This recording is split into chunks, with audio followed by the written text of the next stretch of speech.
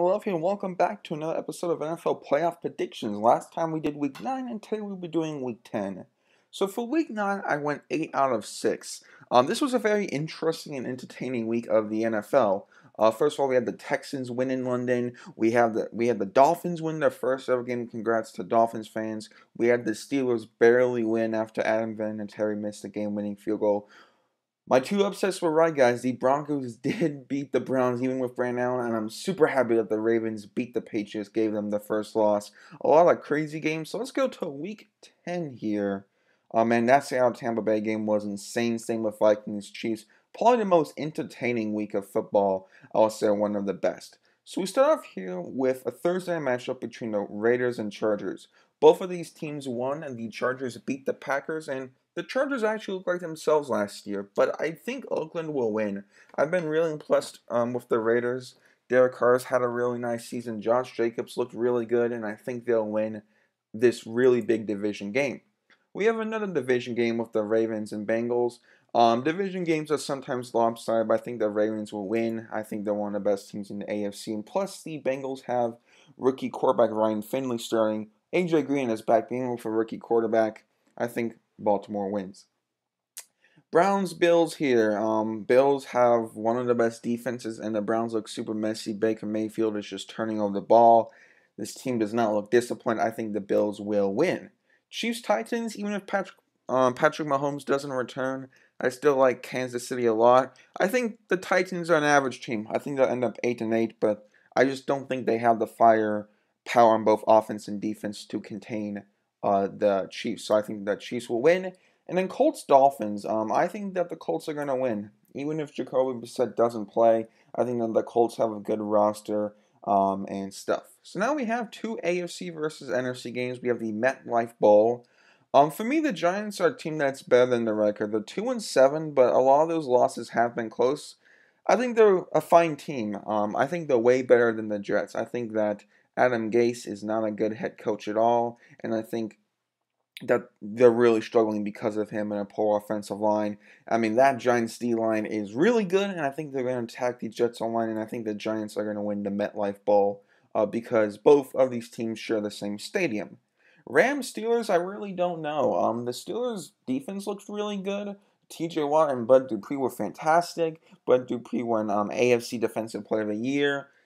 I don't know about their offense. Can they keep up with LA? LA is coming off a bye week, but I think the Steelers will get a home win. It's really difficult to win there, and I think Pittsburgh wins and has a winning record this year. All right, we have a ton of NFC games, but I think all of them are entertaining. Here with an NFC North duel, I have the Lions. I don't know what happened to the Bears offense. I was really impressed with Matt Nagy last year, but this year, him and Mitchell Trubisky have just not been executing the plays, so I think the Lions win. Matthew Stafford having a really nice Pro Bowl season. Cardinals and Buccaneers. Cardinals face their former head coach Bruce Arians in Tampa Bay. Tampa Bay is a team that's very up and down. They beat teams like the Rams. They almost beat Seattle. There's just a very up and down team. I think they will win this game. I think this will be a high scoring affair. I've been impressed with Kyle Murray in Arizona, but I just think the Buccaneers will make more plays at home, and that goes down to their coaching staff. They have a veteran head coach, Bruce Arians, and I trust him more than Cliff Kingsbury in Arizona. This is, I think, kind of the game of the week. The Panthers and the Packers. The Packers lost to the Chargers. They're kind of on a. They looked very messy, unorganized, going up against the Panthers, who Christian McCaffrey and crew looked really good against the Titans. I feel like that this game is going to be really close and come down within a field goal or a touchdown. And I think it's going to be Green Bay simply because of the home field. It's really difficult to play at Lambeau. I like the Panthers a lot, but I just like the Packers a bit more. And it comes down to, yes, Christian McCaffrey's amazing and I love him. Go Panthers. But for me, it's to the fact that Kyle Allen has looked good. He still has a bit missed ups while the Packers have a great running game with Aaron Jones and Aaron Rodgers at quarterback, one of the best in the NFL. So that's why I'm going with Green Bay. I think it'll be a great game. Saints Falcons. Saints one of the best teams in the NFL. I think they will win. Could be high scoring, could be fun to watch. Sunday night Vikings Cowboys. Ooh, this is good. The Vikings defense didn't look that great. They let up a lot of points to Damian Williams, the Chiefs running back, and I think a similar thing is going to happen to Ezekiel Elliott.